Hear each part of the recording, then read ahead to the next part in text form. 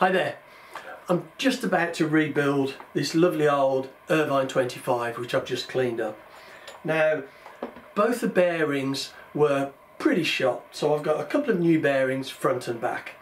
Now the rear bearings I think are almost exclusively open in engines. They're not shielded or they haven't got seals. I might be wrong on that, but all the ones I've ever dealt with have always been open bearings.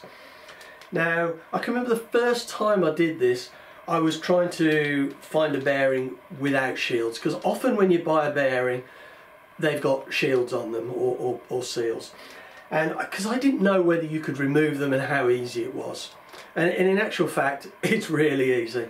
And I thought I would do a quick video in case there's anybody else out there scratching their head wondering about how to remove the shields from the bearing. So I've got this SKF bearing, and I'll show you now how to get those seals out quickly and easily. Take a look at this. Right, well here's our bearing, and you can see the shields on it. Now the three tools I've got at hand, I'm not necessarily going to use them, but the three tools I've got is a very fine pointed screwdriver, slightly bigger screwdriver, and a pair of very fine nosed pliers.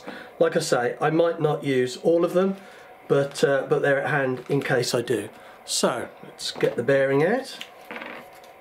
Now the shield itself, I'll just zoom in very slightly with this. Right, and I'll hopefully try and keep this in shot. Now the shield itself is actually attached or fastened in via a groove around the outside of this shield,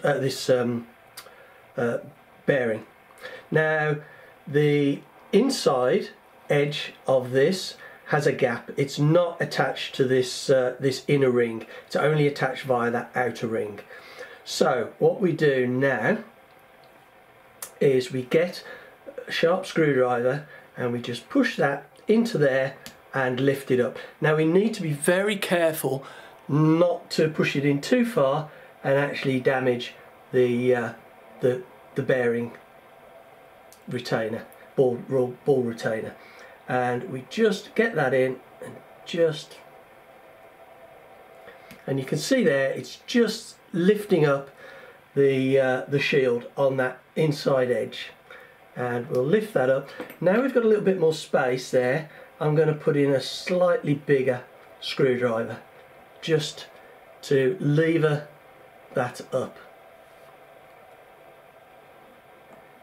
There we go. Now there, and that's come out.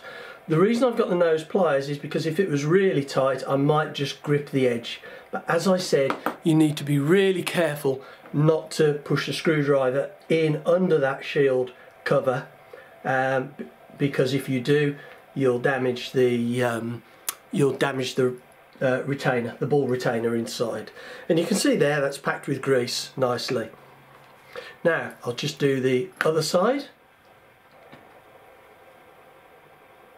So again, just push it in and lever that up.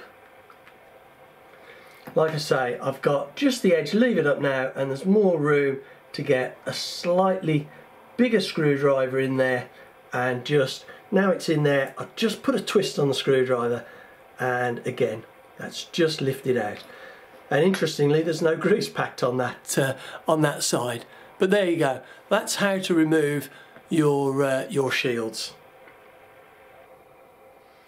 Well, as you can see, it's a really simple process to get the shields off, and when you know how, it's easy, or a little bit of practice. But when you don't know how, it can be quite worrying really. I can remember, like I say, the first time I ever did it, I really didn't want to get it wrong. I didn't want to damage a bearing that I just bought. So anyway, please subscribe, and I suppose I'd better get on now and build this engine back up.